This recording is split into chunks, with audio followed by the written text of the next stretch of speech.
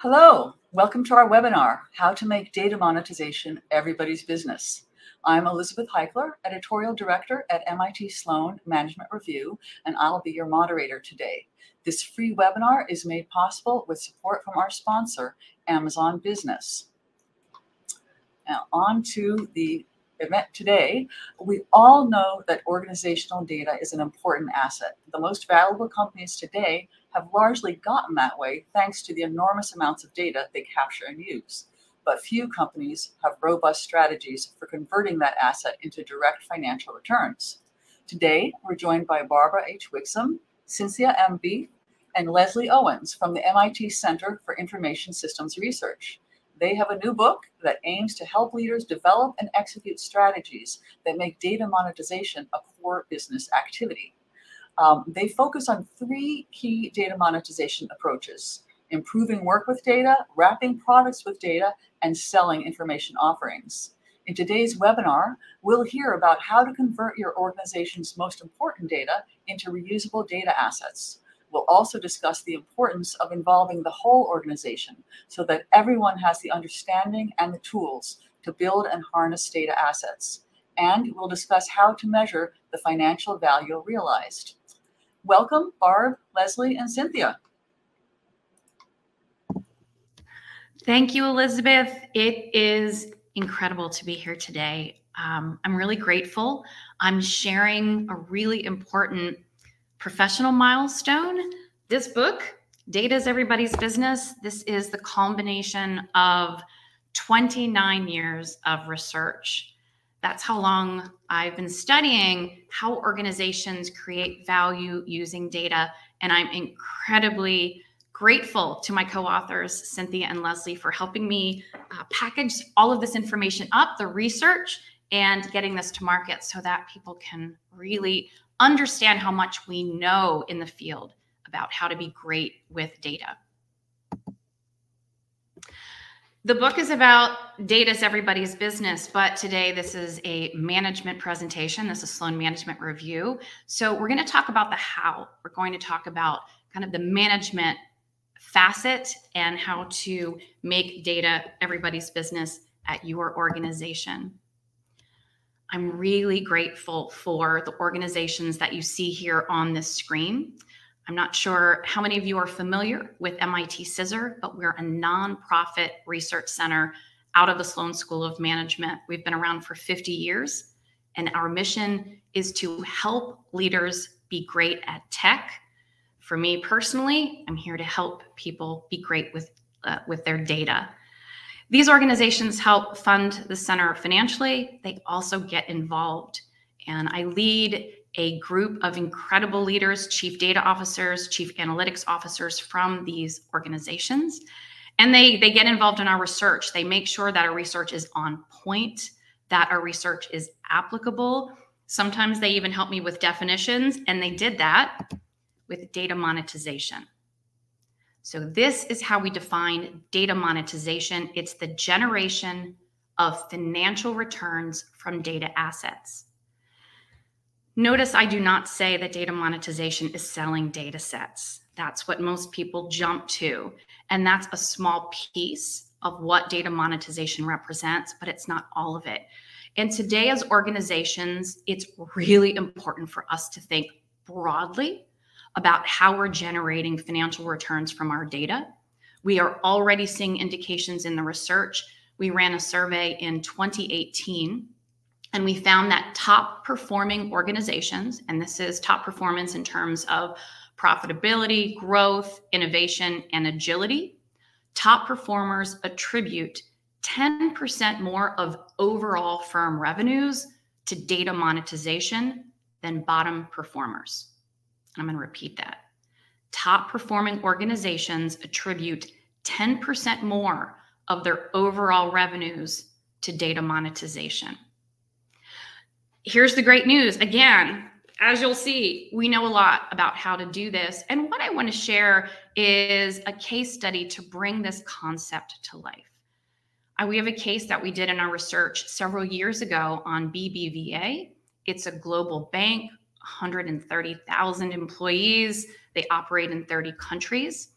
But they won a best practice, our case, in their data monetization practices. So I want to share what a best practice in data monetization looks like, and again, what they did to get there. The reason I like this case so much is they didn't start off great. 10 years ago, BBVA was a very typical bank. You could say it was a laggard when it came to data. If you looked across the bank, you would see data mining. You wouldn't see data science or contemporary types of uses. If you looked into their systems, you would see what we call at Scissor silos and spaghetti. You would see trapped data in systems across the organization, but it was really hard to get to that data and use it. I'm not sure how many of you can relate. We do see silos and spaghetti in a lot of our organizations in our research. Today, this is what BBVA looks like. They have an AI factory. They have data monetization happening all across the enterprise. And you can see a link between their firm performance and what they're doing with that monetization. There are accolades that they win for their mobile banking, and just this year, Time ranked BBVA as one of the world's best companies. So take a look at left and right side of the screen, and I hope you're wondering, how did they get there? What was this journey like across 10 years? Well, it started with an experiment. 10 years ago, the leaders at BBVA, they became concerned with competition with fintechs. They were curious about opportunities with information. And so they sent a group of 4 innovators out to experiment with de-identified bank card data. So basically about 4 million bank records de-identified. And those data scientists, those innovators, worked in learning if they could create solutions that a market would be willing to pay. It was successful. The experiment was promising. And so in 2015, BBVA started up a separate legal entity to sell solutions. And out of that, they sold something called PayStats, which was a data service, very traditional data monetization of selling data. But more excitingly, they created solutions based on this information. For instance, they created a solution for city planners to understand the implications of their city planning decisions on economic impact. They created a solution for governments to understand the impact economically of disaster relief after disastrous events like hurricanes. So a lot of promise. They were moving forward, this group of data scientists, in developing more and more solutions, but they started interacting with other parts of the bank. They went to lunch, they went to coffee with colleagues. And what they realized is that the techniques they were using, the sophisticated data science techniques, could be brought to bear in other parts of the bank in other kinds of projects. So for instance, there was a project working in branch optimization. This is a pretty typical kind of process in a bank. You're trying to figure out what branches to open, what branches to close, how do you actually optimize your network?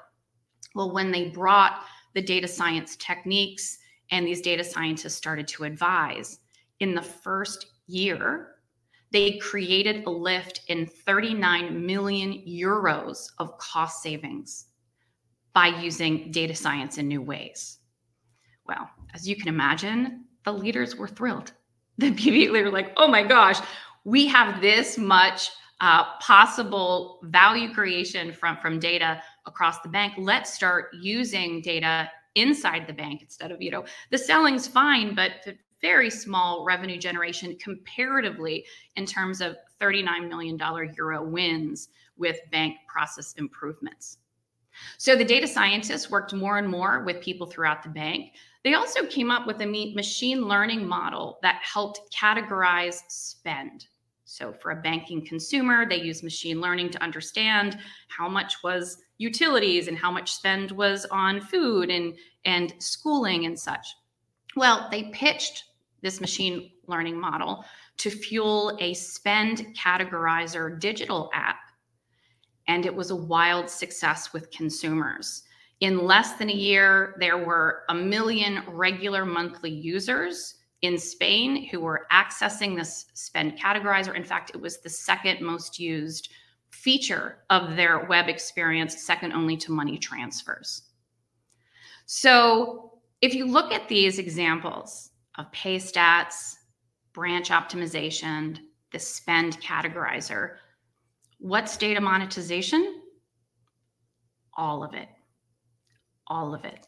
And this is where we're going in terms of value creation and realization. What BBVA learned through their journey over 10 years is that you can create incredible returns from data through improving, wrapping, and selling data. So improving work, we're making, for instance, our bank branches more optimal. And in that, we are realizing cost savings. Honestly, we even realize some top line growth if we end up delivering our services in better ways to our customers. With wrapping, we're creating features, we're creating experiences using data analytics that delight our customers. Our customers then value our products more. And in doing so, hopefully, they're going to pay more, stay longer, engage more heavily with us as an organization with that product. And then finally, there's pay stats, but not just selling the data, but selling solutions as well. So improving, wrapping, selling, BBVA now has pervasive activities in all of these across the bank. How did they do it? Well, there were 3 management activities that went on that really fueled their progress. And so I want to kind of open up the hood. This is the fun part about a researcher. We get to follow organizations over time, and we get to see what's under the hood. We get to see what decisions were made, what happened, why did those happen. And so really what I'm going to share with you today are 3 management terms of knowledge building, knowledge sharing, value measurement. These are very generic right now. And so what I'd like to do is bring these to life one by one. Knowledge building. This is an actual page that came out of BBVA's efforts. And what this is this was actually just in a deck. This is an inventory of all of the algorithms, AI models that the data scientists at the bank developed for reuse. So this is an AI model inventory, if you will. And the way it would work is every time a new project would be initiated, a data scientist would bring this deck, this page, to the project team, and they would say, okay, we understand what your needs are and where you want to go. Is there anything we already have pre-existing that we can bring to the table and use for your project? If so, they were off to the races. If not, then they would develop a new model for that particular project. But there was an understanding from the outset that a model would be introduced into this inventory for the benefit of others for the bank. I'm not sure what it's like at your organization, but in a lot of organizations we see there's a lot of local progress in data monetization, but it stays local. And so it's really important for us to think about building knowledge for our organization to make sure that we advance at the pace and at the depth that we need to. Honestly, it's like cooking. I'm not sure how many of you are great cooks. I'm kind of average, but to become good at cooking, you have to start with the basics. You have to start learning how to boil eggs and cut with a knife and cut onions, that type of thing. Then once you've mastered the foundations, you can move into more intermediate tasks, maybe making an omelet. And then finally, if you keep at it, you can move into souffle world and maybe become a master chef, or at least become a super home cook. Well, that is exactly the way it works with data and data monetization. Instead of cooking, with data monetization, we need 5 areas of knowledge, 5 skills that the organization has to have. We have them right here on the screen.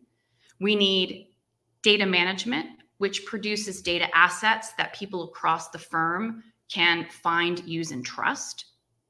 We need a data platform that can cost efficiently, that's the key, serve up data assets both inside and outside of the firm.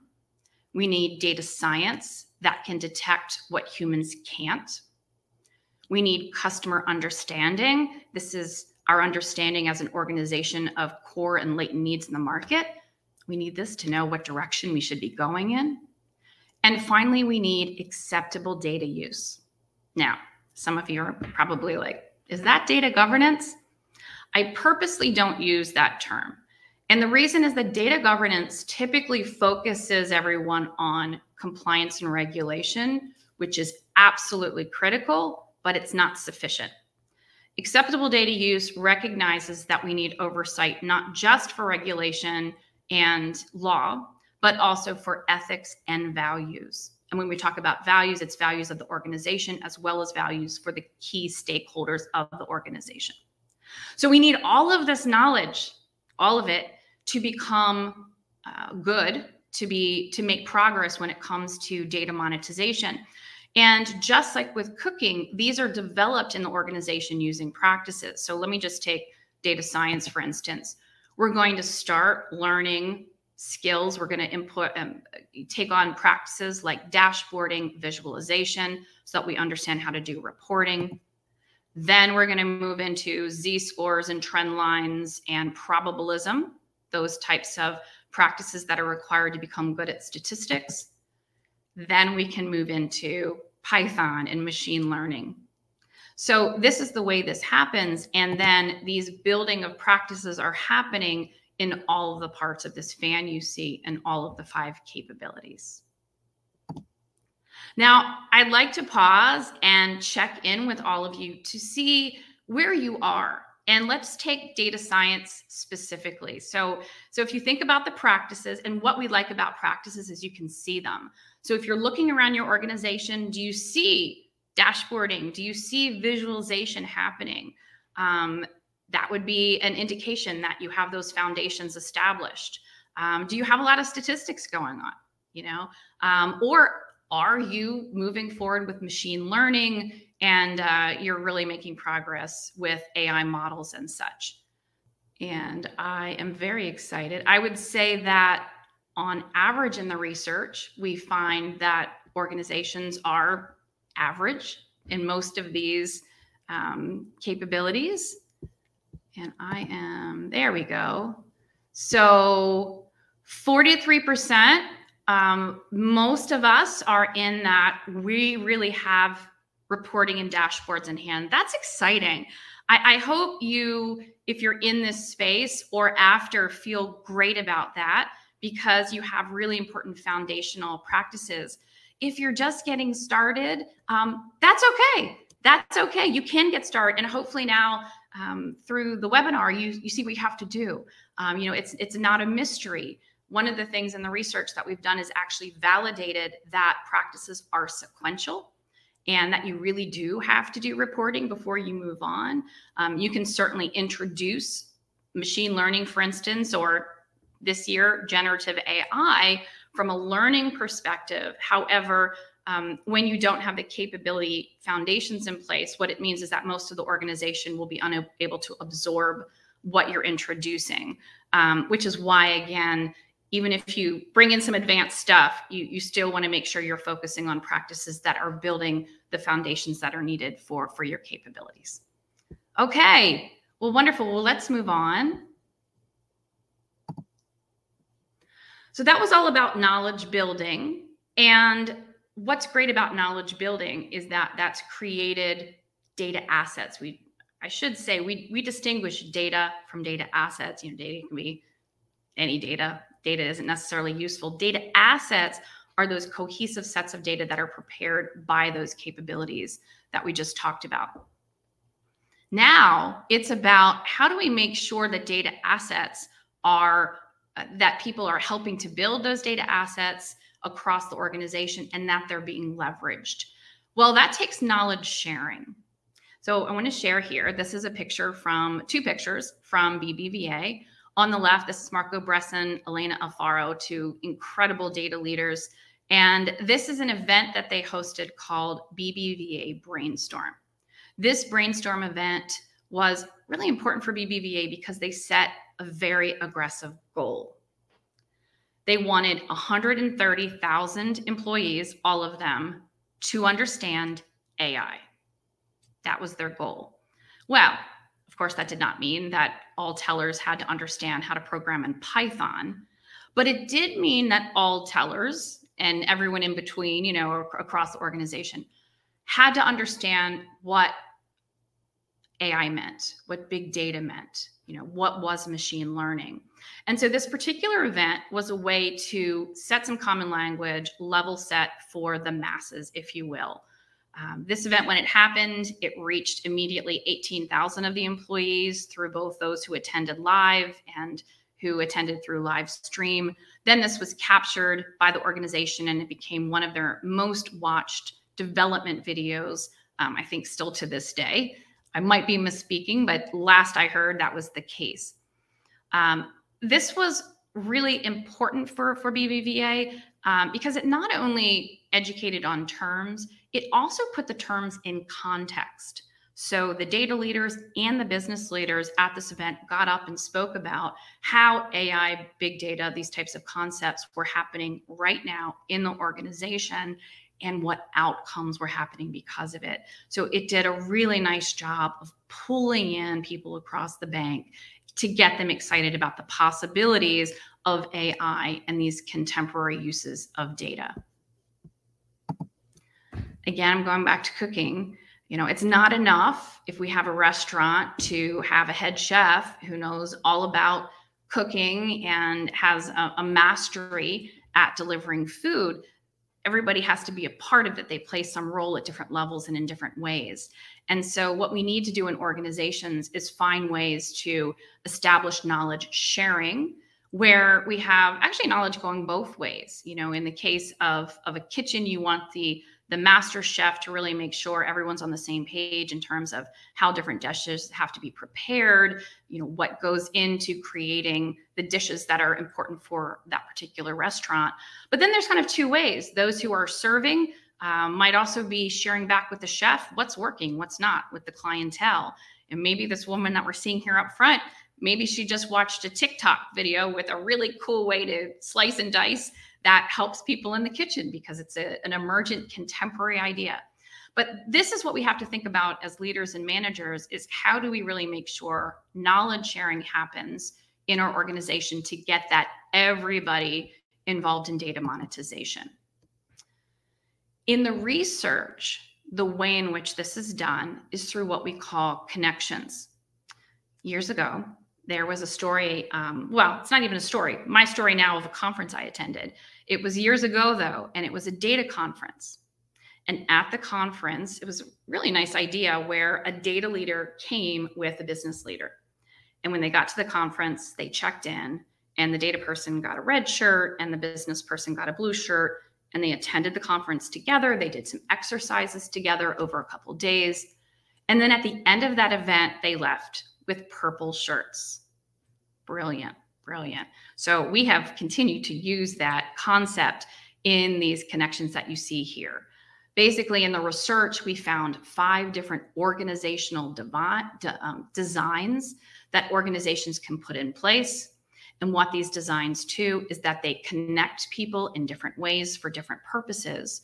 But through the connections, through the knowledge sharing that happens through them, the red and blue people become more purple. The event that you saw at BBVA, that's an example of a many-to-many connection. That's a networked event. Many-to-many connections can also be virtual, like communities of practices. That would be another really good example of this kind of connection. So we want to make sure that we have these connections. And by the way, just establishing the connections aren't necessarily sufficient. We also have to make sure we motivate people to engage. And so there's a connection component through design. There's also a motivation component where we would use anything from mandates of the firm to value propositions to encourage use, even sometimes a little bit of peer pressure or social norms to get folks involved. But it's really important a lot of times when we work with organizations and they're finding that data monetization progress isn't happening fast enough, we'll say, you know, Check your connections. What's your organization design? How are you making sure that your data and domain expertise is being shared so that we can spread practices, so that we can innovate new practices? So something to think about where you are today. Last picture from BBVA. This is one of my favorites. This is the way that BBVA really kept their projects on track financially. And I think it's important to share, when BBVA set up a separate legal entity for PayStats, that entity was expected to be self-sufficient and to self-fund. At the end of the day, when an organization has to find a way to measure data and data monetization, they do. So when you have to self-fund, you figure it out. And so I'm saying this because a lot of times people are like, I don't know how to measure the impact of data, the returns from data. And I get it. It's really hard for a lot of reasons. And we share a lot of those reasons in the book. But it can be done. And we see this in the research again and again. So here's what they did at BBVA. First, they hired someone with a financial background. So they had someone from finance and with financial acumen to help in terms of creating this. And what they did is they created a triangle where anytime a new project was initiated, that project was placed on this framework as a project either expected to drive a lot of cost reduction, drive revenue increase, or basically capability build. Now, this does two things. The first is it allows you to manage data monetization initiatives like a portfolio to make sure that you're not just using data to bring down cost, that you're not just capability building, that you're making sure that returns actually happen. The second thing is that it shows that because there are different economic expectations, there should also be different methodologies involved in measuring what the impact of these different projects are. And so the finance lead as well as the data scientists work together to figure out, okay, if we are working on cost reduction, then we're probably, or we will be using more Six Sigma and process management types of methods in order to manage what the impact of these projects are.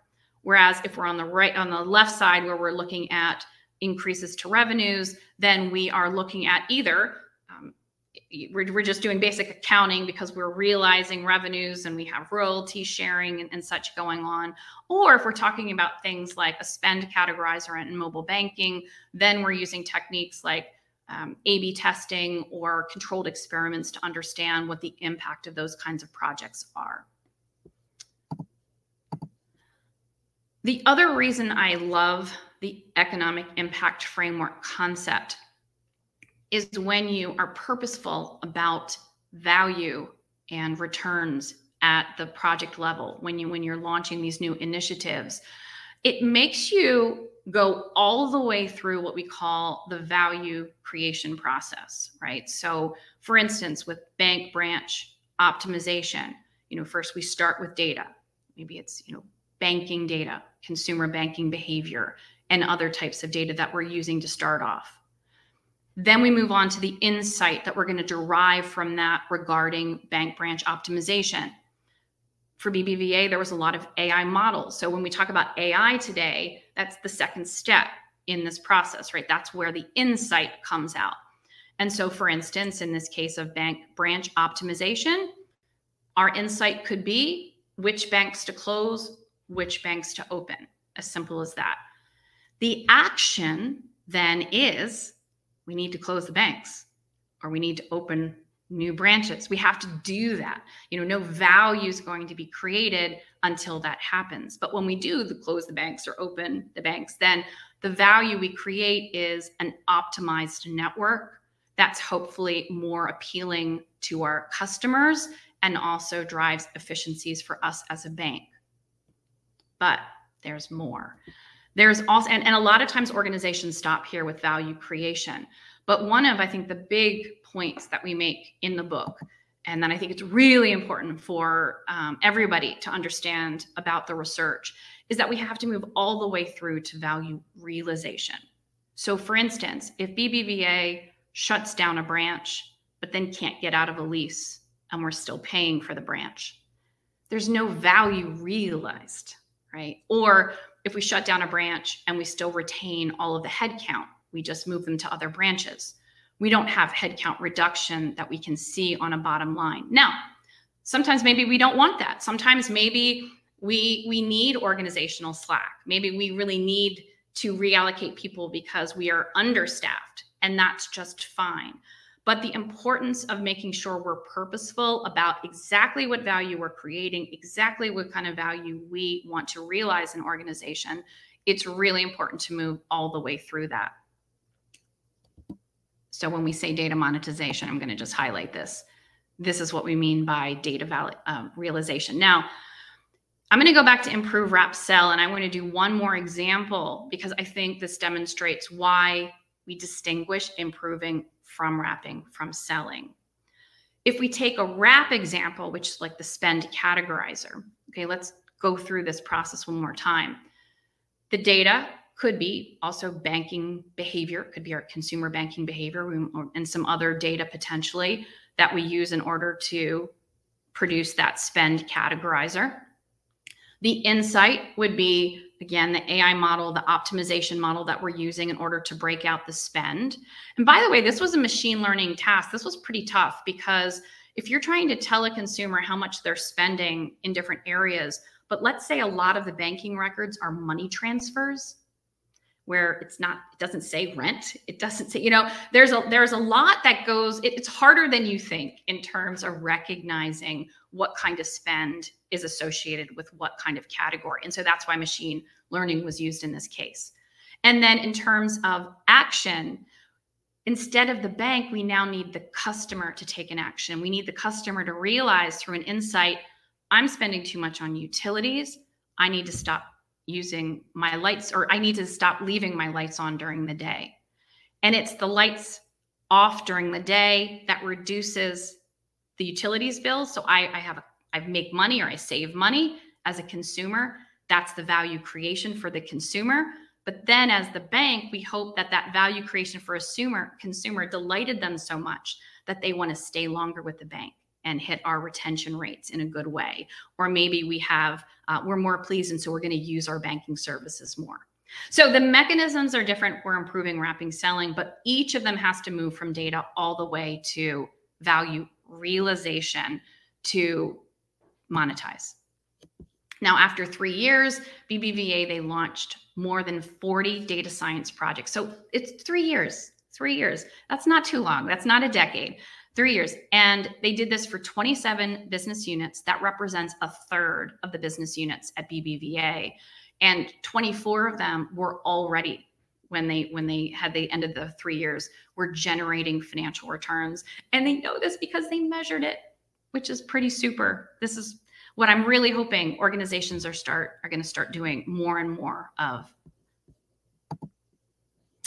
So one more poll.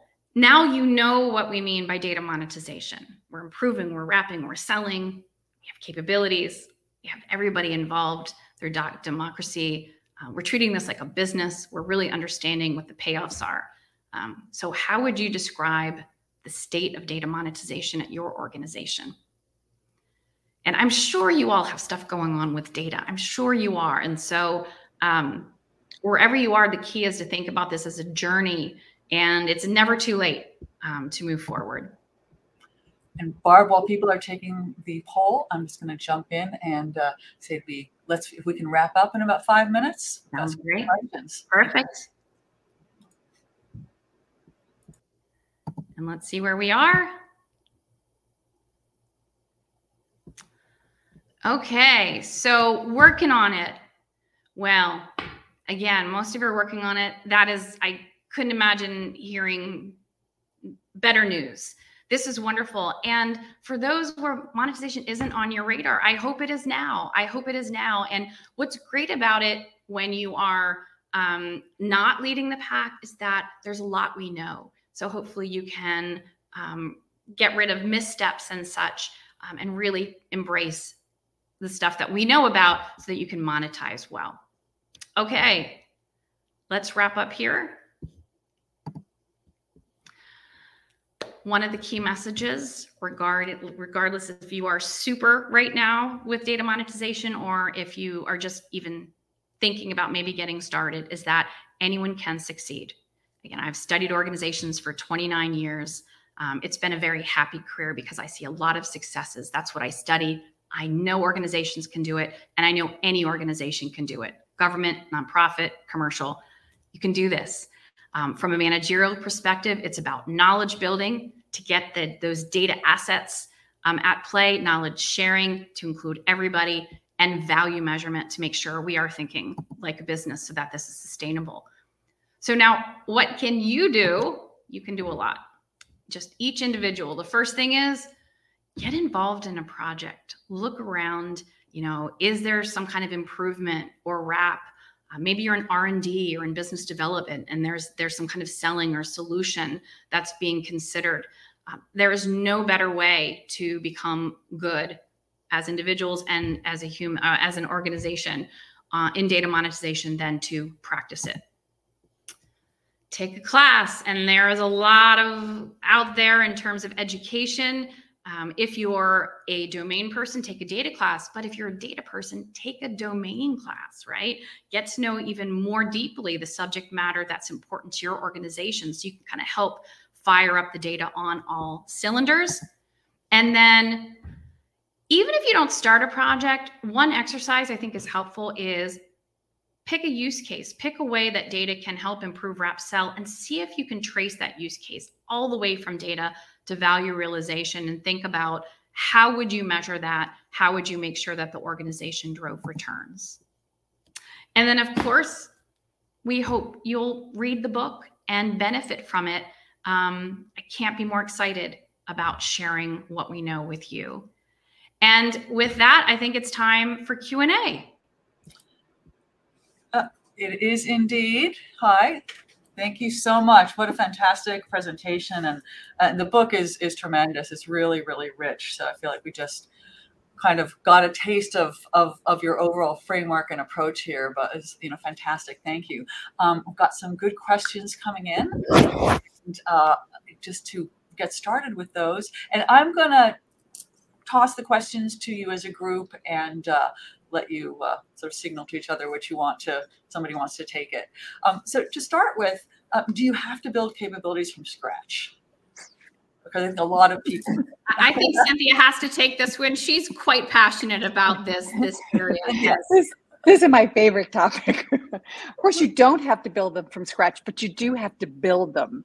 As Barb's point was about, you have to adopt practices that will help you build capabilities across the organization. Yes, you can buy them, but my advice would be, if you think you know a small company that has incredible AI capabilities, make sure you look at it at that organization and make sure that they have practices, they have the practice foundation for those capabilities. You'd be surprised how many people have just a smart person and no capabilities, right? So be cautious in trying to purchase capabilities. But mostly capabilities come from being exposed to knowledge in a course or a YouTube video, or I don't know, I don't think a TikTok video, but YouTube videos can introduce you to a lot of concepts like customer journeys, but it's the application of those concepts in practice, in projects, with colleagues, in organizations, in particular organizations, that brings them alive and helps really develop the knowledge that is this resource, that we're trying to develop to build on. Okay. And now, how do you decide where to begin with improving, wrapping, or selling? Leslie, you want to take it? Okay, sure. Well, improving is the most common approach to data monetization. And that makes sense because as you work, you look around and you say, could I make this process better? Could I improve this day-to-day task? Wrapping is customer focused. And so as you're hearing about friction with your customers, this is hard to use, this is hard to understand, you might be spotting an opportunity to enhance your product with data. And then selling is that you're actually commercializing data. You might need more entrepreneurial mindset, and different approaches can work for different industries, different organizations. It's not one size fits all. People experiment, try different ones at different times. Yeah, I mean, just real quick, because I know people hate when academics say it depends, but it actually depends. It really does. Because, think about it. If you're an information business, if that's what you're setting out, and there's a lot of those springing out today with digital data sources and such, well, then you're going to start with selling, right, to become really good at selling. And then you're going to start wrapping in order to distinguish what you're selling. Like Leslie said, a lot of organizations start with improving. Some organizations choose just to improve. And just to improve, it really depends a lot on your business model, your strategic intent, and such to figure out what makes sense for you. I'll add that in our data, organizations and companies in all industries start in all of these different places. They focus on different aspects. So we've got people in financial services that really focus mainly on improving, other companies that focus mainly on selling, others that focus mainly on wrapping. So across industry, there's like not even an industry answer for this. Yeah, that's true. Okay. All right, now I love this next question. Albert in our audience is getting right to the heart of the politics that sometimes come up in these issues. What if each business unit or division wants to do this their own way and there is reluctance to collaborate? I can't imagine that happens. No, I'm kidding. I'm kidding. We see it all the time. I think what's really important for organizations is to understand that there's going to be localized activity and then there's globalized or centralized activity, right? And that's really the hard job of a good data leader these days, is to orchestrate that. Because honestly, you don't want to tamp down localized activities. I mean, if all of your BUs want to do stuff with data analytics that's best for them, then that could be a great way to build capabilities and such.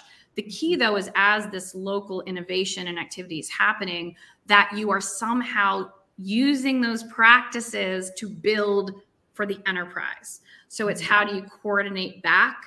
A lot of times it's incentivizing that. One thing I forgot to mention about BBVA is that they had KPIs at the organizational level of capability building. One of my favorite ones, it was called data liberación, data liberation. So every time a data set moved from a local group up to their data platform, it was a KPI win that was rewarded and shared and such. So those are the kinds of things we need to put in place to really make sure that build out happens and that coordination gets in sync. Got it. Okay. And then Jose asks, did BBVA change their IT and business structures to address the new data monetization strategy? Very, very much they did. And they're still to this day changing. I mean, today BBVA looks nothing like when we've last finished it, which is wonderful.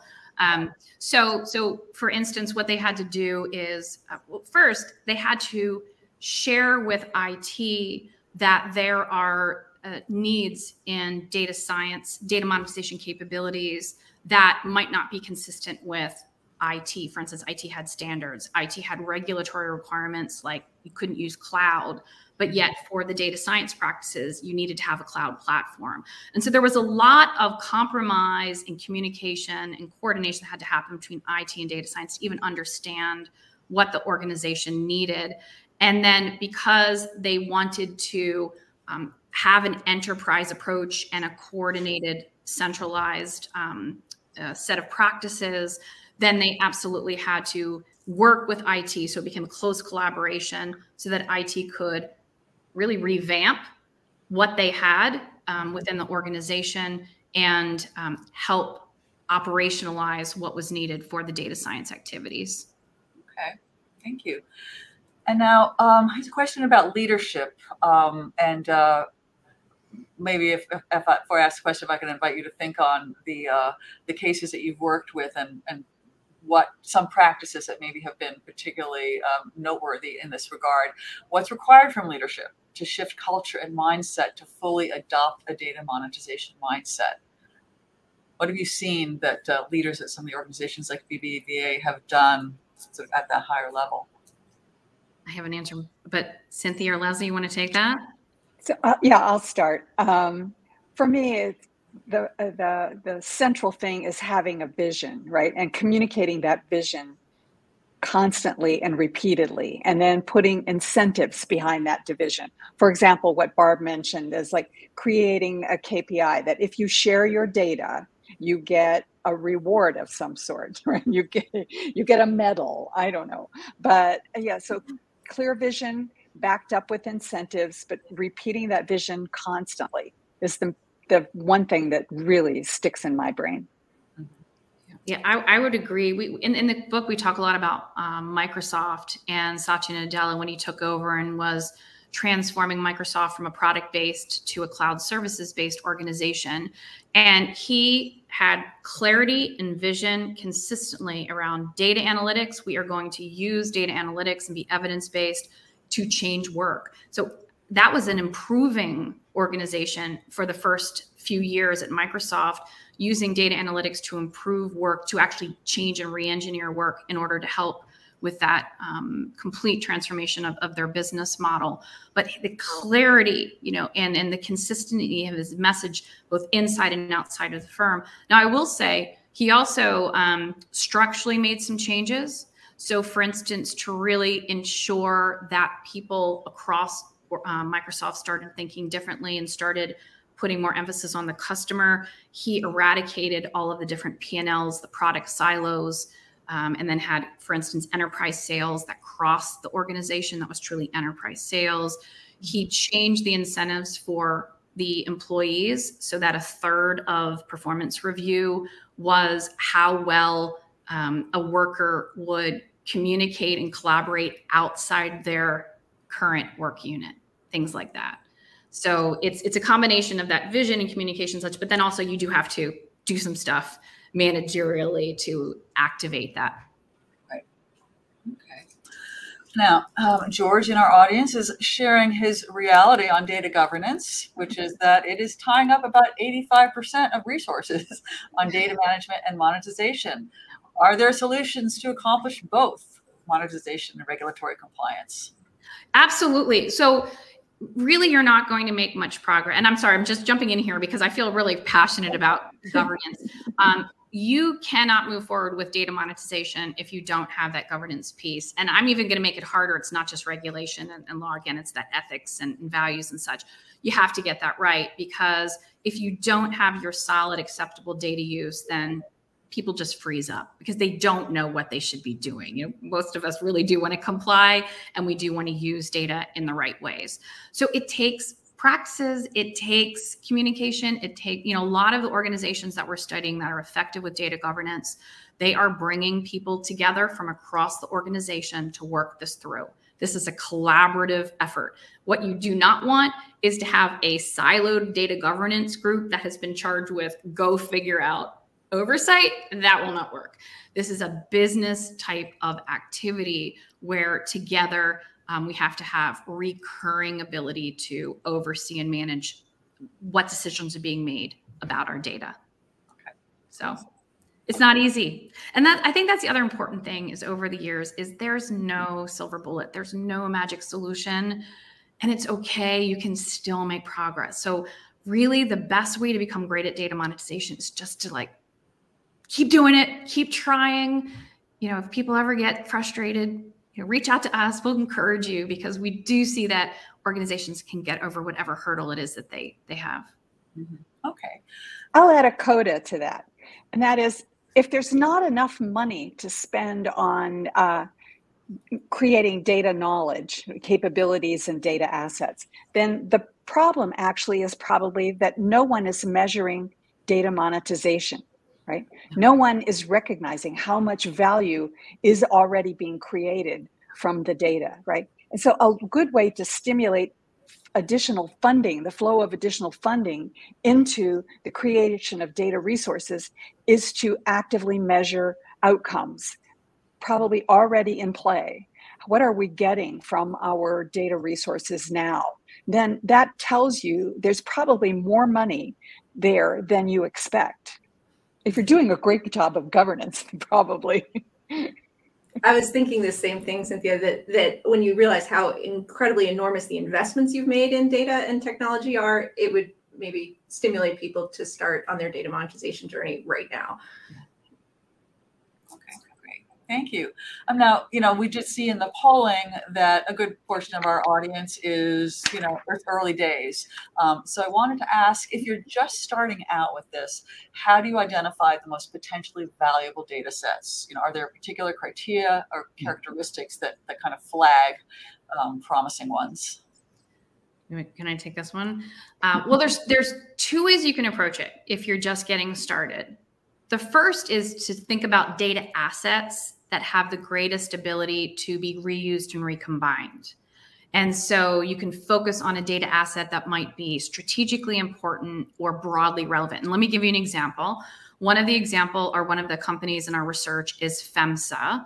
So they own OXXO convenience stores in South America. And they created a data asset called Dead Net Profit. And that allowed for the calculation of SKU level profitability for all kinds of activities across FEMSA. So for instance, if we're one of the OXXO operations managers and we're trying to set store hours, we could rely on dead net profit. Or if we're trying to understand sales and marketing and advertising strategies for our products, we could rely on dead net profit. Or, supply chain could use dead net profit in order to better negotiate contracts. And so that was an example of just a broadly relevant data asset. Now, it took a year to build that data asset, but once the data asset is in play for reuse and recombination, once you get the governance right on that particular asset, then the amount of value creation is mind-boggling in all kinds of ways, and could be improving, wrapping, and selling.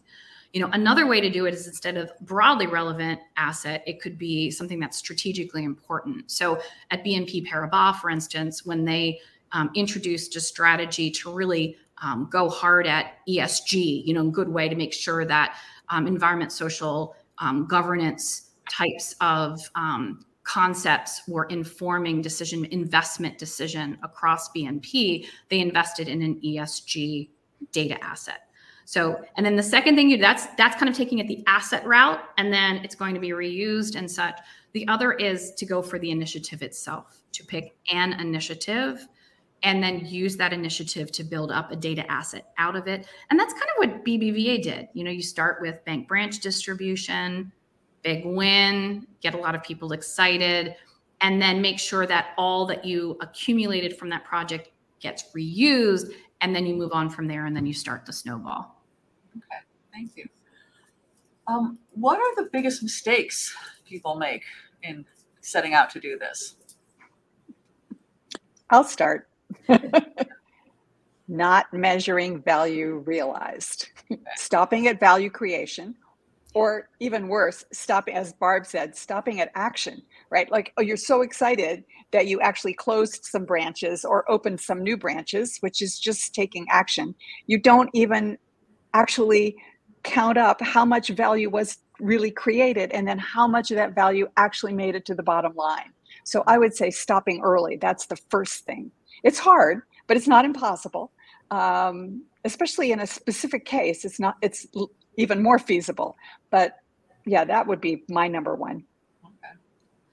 I have one. It's leaving everything to a center of excellence. I think organizations become enamored with the center of excellence, and there's a reason why. So in those org designs, those connecting structures that we talked about, most of them have a single kind of result. So you have a connection, for instance, with that many to many, and the result of that is kind of the spread of best practices. It helps you scale practices, frankly.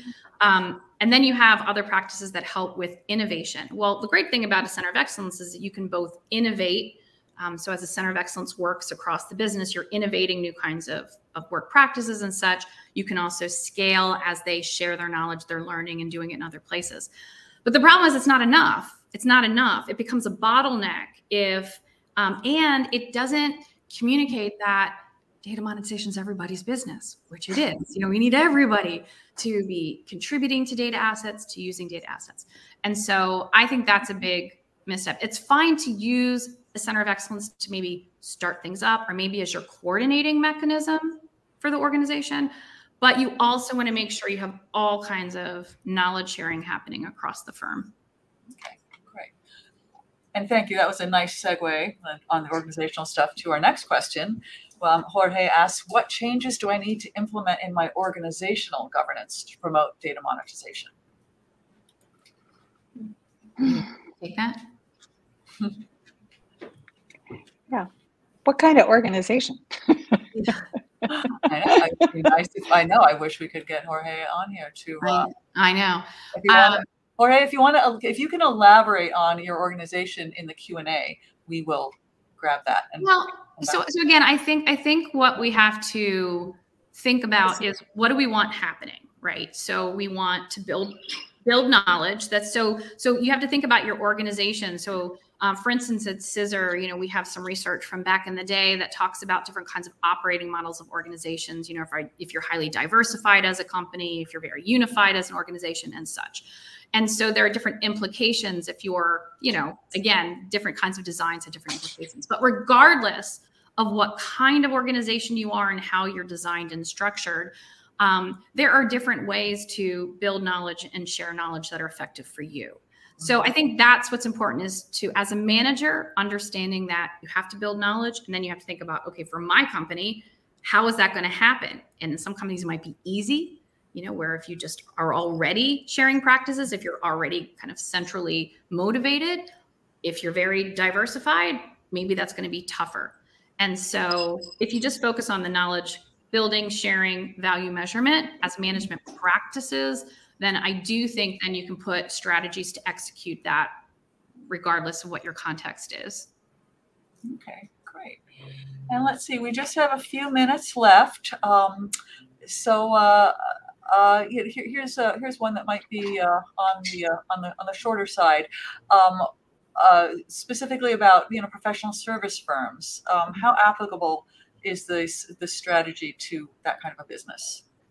Go ahead, Leslie. Well, I used to work in a professional services firm, and I think a lot of the work is around helping your clients build capabilities. And so you can imagine that anybody in professional services could be helping people with their data management problems, helping people with their data science problems. And also, it's a very knowledge intensive business. And so there's a ripe improving opportunities all around you, processes that could be cheaper, things that could be more efficient. So I actually feel like it's a fertile environment for improving, and a lot of customer pain to be solved around capability building. So I also started off at consulting, and consulting firms cannot be the case of the cobbler's children, which I find often are. And so they need to be monetizing. They need to think about, how can we be creating data assets? And a lot of the organizations we work with are professional services. So how are we creating data assets that we can be using as a part of our solutions? Right. Can we be creating scoring or methodologies that are part of, for instance, our auditing work that we can add to distinguish our auditing services from someone else's auditing services, right? Mm-hmm. So you absolutely can be improving, wrapping, and selling just like any organization. Mm-hmm. And what we don't want to do, like Leslie described, is just be helping our clients with this. We need to be benefiting as well from data and from data monetization. Great. And we are just about out of time. So thank you. That was a great discussion. Really appreciate Barb, Leslie, and Cynthia for being here, for sharing your insights. We'd like to also thank our sponsor, Amazon Business, for making it possible for us to offer this webinar for free. Thank you all very much for being here, and we hope we'll see you again at another MIT SMR webinar. Thank you so much. Thanks for having us. Great to be here. Thank you.